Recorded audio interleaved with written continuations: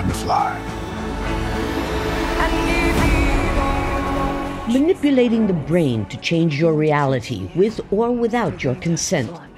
Fiction is quickly becoming reality. This ape has an implanted Neuralink that reads his brain to induce him to play ping pong with a joystick.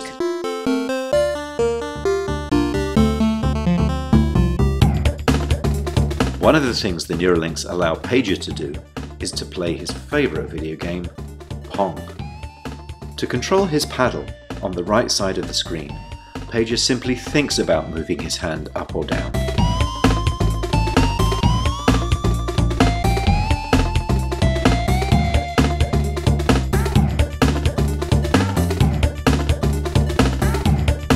Everyone is worried about the privacy of their data in their iPhones or in their computers, but this is nothing compared to the privacy of your own thoughts.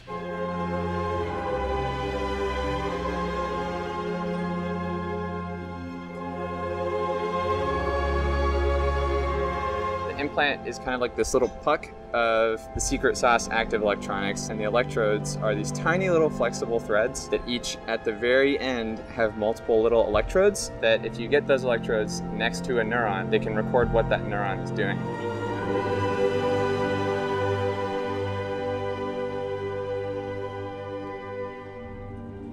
I'm excited for the robot to help a human patient restore someone's motor function that they lost. That would be super cool. All right. The beeps you're hearing are real-time signals from the Neuralink in Gertrude's head. She's had the implant for 2 months. Yeah. We're at the beginning of a new era with neurotechnology. These technologies to read brain activity are starting to be generated now. You can start to decode the images that people have in their minds if you scan them with magnetic resonance scanners in the hospitals. No? Demonstrate, this is me with the power on.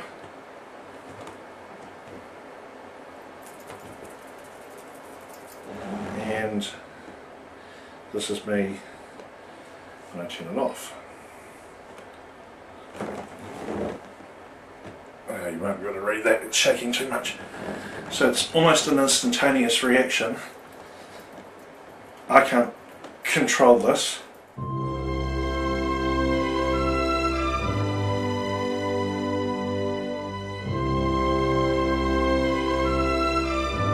The brain, it's still largely unknown. It's a continent full of neurons. There's 100,000 million neurons inside the brain, and they're connected in impenetrable jungles. So we belong to the generation that's finally entering this new continent. The most powerful computer in the world isn't nearly as intuitive as the one we're born with. So there's this enormous mystery waiting to be unlocked. In the brain right now, in this time in history, it's one of the biggest challenges of humanity. So the most important thing that's going to happen once we understand the brain is that we will understand our mind from the inside scientifically for the first time. Vous devez arrêter cette recherche insensée. Cette créature ne se contente plus des cerveaux de tous les ahuris qui vous regardent à la télévision. Il me semble évident que nous ne pourrons plus travailler ensemble. Vous m'envoyez ravi, mais je ne vous laisserai pas continuer vos méfaits. Je vais révéler l'existence de ce monstre si je vous conseille de le faire disparaître. When we take control of the brain of a mouse and put in these visual hallucinations, the mouse cannot tell the difference between what we put in and what he thinks. So if we use neurotechnology in humans, in the brain, the person will interpret that as his or her own decision. Y volvemos a nuestro país porque Chile podría convertirse en el primero en el mundo que regule legalmente los pensamientos de las personas. Claro, se trata de una iniciativa pionera que busca resguardar los llamados neuroderechos. I'm a brain rights activist. I'm advocating for the installation of these neural rights in the Universal Declaration of Human Rights. In fact, this should be the first human right, because if you don't have the right to be yourself, why do you need the rest of the human rights? Now you're going to tell us where you put Mr. Drucker's security. He won't find it in my head. I told him to hide it, so I wouldn't know where it is. We'll see about that, won't we? Yeah, we will. Let's go. Get in here. I'm talking to you from a building that is right next to another building, which is a national monument in the US, because it's the place where the Manhattan Project was started. The physics department at Columbia University built the first atomic reactor in the world in the basement of that building, and that led to the development of atomic weapons, and that changed the course of history. But the same physicists that were involved in the weapons were the first ones to demand international regulation of atomic energy.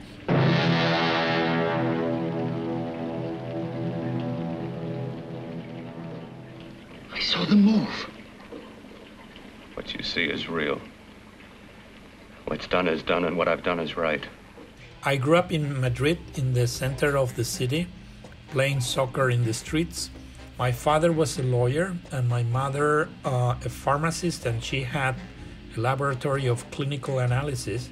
I earned my first money looking through the microscope to count blood cells. In fact, I have my old microscope is right here behind me. In spite of the heroic efforts of psychiatrists and neurologists with mental or neurological diseases, they're treating their patients with their hands tied behind their backs because they don't have the right tools or the knowledge to try to understand what is the basic problem. So I thought that rather than treating patients, it would be better for me to spend my life doing basic research, trying to understand how the normal brain works. I would like to show you a 1,400 gram brain. It's a beautiful specimen.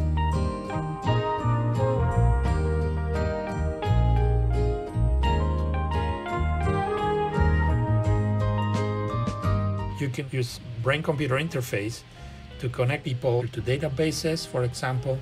Everything that we use computers for, in principle, you could use to augment the cognitive or physical abilities of people. Instead of using a trackpad or a mouse, you'll just wear a wristband, and by moving your fingers, or even without moving, by only thinking about moving your finger, you'll be able to move a mouse around, or to operate an avatar, for example. So for example, if I'm cooking and I'm kind of pulling some noodles out of a box, the interface could ask me, would you like to start boiling the water? This is great, by the way. I mean, you could imagine we can reinvent humanity, but we have to choose together what type of human do we want to be.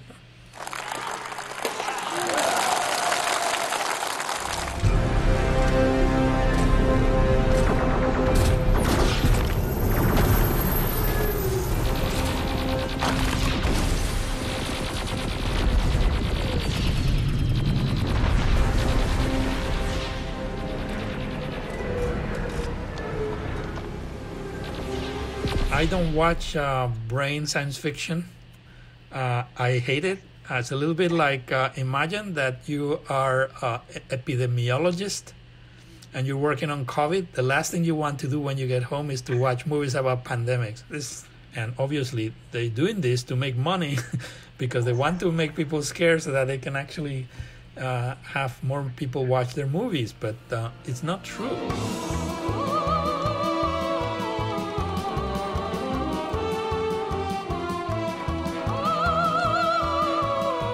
There will be a time in the future, I don't know when, maybe in 10 years, in 20 years, when humans will be able to augment themselves with neurotechnology, cognitive and mental augmentation. And this has to be ruled and legislated under the universal principle of justice, to prevent a humanity that has two types of people that are augmented and people that are not.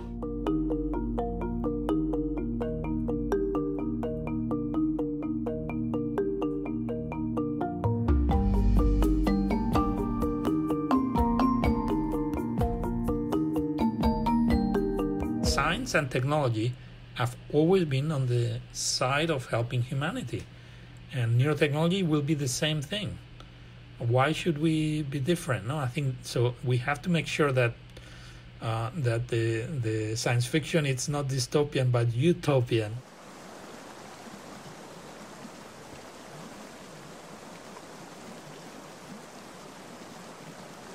L'chaim. L'chaim. Is this your canoe? I need to go downriver. Naika Ladua. Naika Ladua Kikwili Tsuk.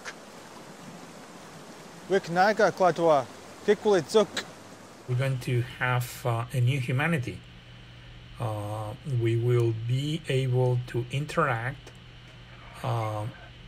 without words, by thinking, and that can help us maybe talk to people that speak a different language. That would help us to understand each other better. You know, I don't know about you, but in my experience, 90% of conflict comes from misunderstandings. So if you understood the other person, maybe there would be much less conflict. I was talking about conflicts between countries.